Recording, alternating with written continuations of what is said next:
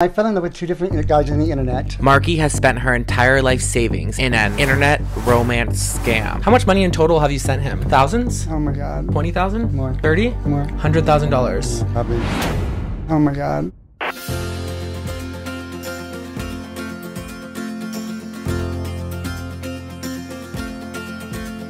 It had been a while since I caught up with Cindy, who we had met as Marky in the previous episode. We had stayed in touch on Facebook, but when she reached out to me and wanted to do a follow-up episode, I had no idea what exactly the new circumstances were for her. Cindy! Hi, how are you? But when I walked up to her and saw her with the shopping cart, I was worried things had taken an even worse turn than I could have imagined. Good to see you. I got you coffee. Oh, how sweet of you. I don't know what kind of coffee you drink. I just got you regular coffee with half and half. Awesome, thank you. And I also got you like some pastries. I don't know if you... Oh my god, really? That's so sweet of you. Of course. I don't know what, again, I don't know what you eat, but I got you two different, I got you a bagel and cream cheese and I like this like loaf thing. Sweet. Oh, sweet. Thank you. Of course. Well, your eyelashes look great. Thank you. I just got them yesterday. And your hair looks great. Oh, well, I'm trying. It's longer than I remember. Probably grew. Yeah, it's been a few months. Yes. Honey, I'm being interviewed right now. I'll call you in a while. I couldn't help but wonder who was on that phone. Was she still talking to the scammers? I'm so happy that we're doing this. Oh, me too. Thank you. It's been, what, like 6 months since I've seen you? Yeah, it must be at least just... And I feel like so much has changed. The world has changed. Yeah, so much. But for you especially. Yeah, I got evicted the first week of March because I didn't pay my rent for January or February. When the unemployment stopped last September, my money just kept dwindling and dwindling and dwindling. So I was really overpaying, but it was a beautiful apartment. You saw it in my last video.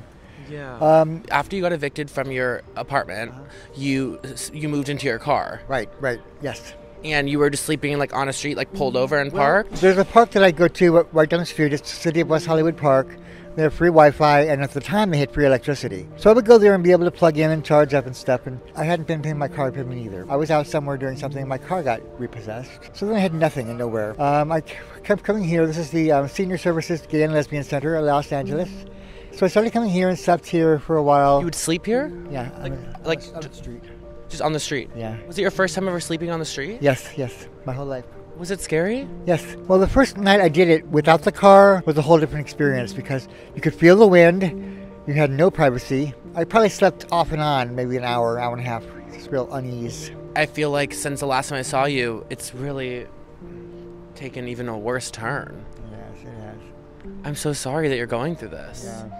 Do you ever wonder, and I don't mean this to insult you, but did you ever imagine your life to turn out like this? No. Oh my God, no. Because you used to have a great job at Mattel, right? Can you tell me a little bit about that time of your life? Sure, I was a merchandiser, so I had like 3 or 4 people under me. We would travel from store to store, including Kmart, Walmart, Target, and Toys R Us, and spend 2 or 3 hours in each store merchandising our shelves and making sure things are priced correctly and building displays if called for. One of the stores was doing remodeling, and I tripped and fell over an unmarked quarter an inch, maybe. I was upstairs, and the lady from her steering heard me fall, and she comes running up. She's like, "Oh, I'm sorry you fell, but I'm glad somebody did, because maybe they'll fix it now." So that little quote got me a lot of money, because that means they knew it was damaged, and they neglected to fix it. So you got hurt on the job, so you got to they paid you out. Yeah, but they took the car, they took the job. So that's how you lost the job. Yeah. I couldn't walk, I was in a wheelchair at the time. I had a shattered knee. Did you get a lot of money? Yeah, I did. And that's where I started screwing up because I never had money in my whole life. What is next for you? Like, where are you in therapy? No. Are you talking to someone about these relationships that you have? And not currently, no. I feel like maybe you should just to hear professional advice and to hear from someone who, could give you guidance. I do have a therapist here at the LGBT Center, and I haven't talked to him since I've been homeless because it's all stuff he already told me, and it's all my own stupidity for continuing. So it's my fault now, That's how I feel. I don't think it's your fault. I think it's something inside of you that you can't control. Probably, yeah. Because it sounds like you're aware of what's happening, but you're still continuing it. So yeah. I think it's something deeper that you need maybe another guidance, help. Yeah, I agree. I agree 100%. It's a fantasy fairy tale world that one of these guys is real, and Knight in Shining Armor is going to show up and take me away on the white horse. I opened my own GoFundMe, and it has been successful. But is that money going to you, or are you giving that money? I only made $80, but it was mine. But did you give it to them eventually? No. I kept that. I'm keeping my money now. You don't give them any more money? No, I won't give them any more money. None of them. Is that real? Yeah, that's real. You promise? Yeah. So are they still talking to you? Yes. But if you're not giving them money, what are they saying to you? Well, the main one now has sold his home in Texas and has money. And so he has all been like, I'm sick of you, I hate you, fuck you, excuse me. But then he keeps calling every day or texting every day. I miss you, I love you. So that's a real weird one. The second one, who I really love a little more because he's a little more stable, is actually having heart surgery on July 10th. And my current plan right now is to go there to be his caregiver while he's having his surgery and stuff, and just staying there with him. We're at the LGBT Center. There's housing here, right? Yeah, and I'm on their list, along with 18,000 other people in Los Angeles. I'm on their list. So it's really hard to get a place because no one's moving out. Yeah, unless they die. Where have you been sleeping right now? You just find a random spot on the street? Yeah, pretty much. Do you have a tent? No tent. So you just curl up somewhere and just... Yeah. Do you ever find yourself in danger? Yes, but I'm pretty good at staying out of danger. Are you ever able to afford a hotel or anything? Or? No. If I have the $100, I'm not going to use it for a hotel room. You need it for food. Yeah. And you live with that shopping cart, and that's all your belongings right now. Yeah, and when I go on the bus, I have to take everything out of the shopping cart and stack it on top of each other and lag it onto the bus. And then you just find a new shopping cart. Yeah, exactly. It's very, very difficult. I'm not used to it. I'll be 60 in August. Next month I'll be 60.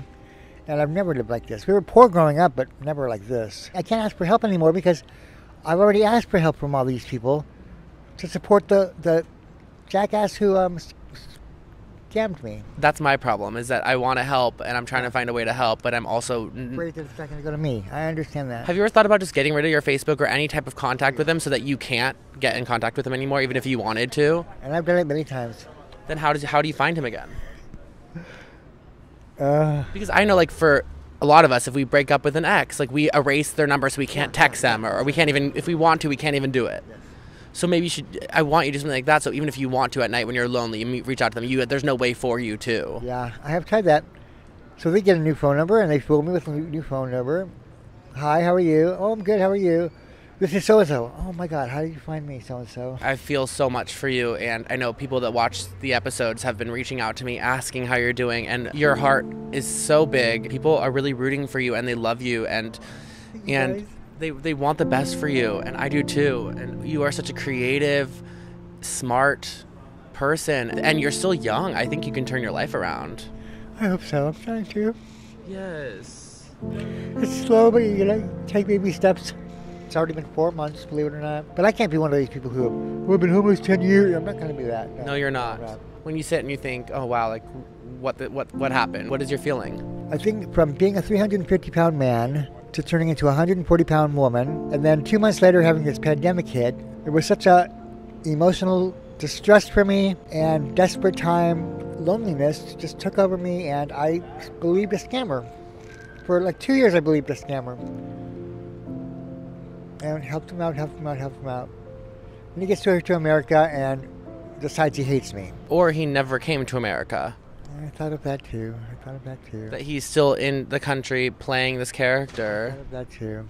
I'm pretty sure that's what's happening. I hate saying that to you because I know that hurts your heart. Yeah, but you might be right. You know, when you had your apartment and everything was okay, yeah. Like, I was willing to feel hope for you and want that for you, but when your life is where it's at right now and you're on the streets, like, I want you to realize the truth. Yeah. I feel for you so much, and I think about you all the time. That's so sweet of you. Thank you. I really consider you like a friend of mine, and I want the best for you, and I hope you know that I'm always here for you. That's so sweet of you. Thank you. I mean it. Thank you. Thank you very much. Thank you very much. You made me feel better today.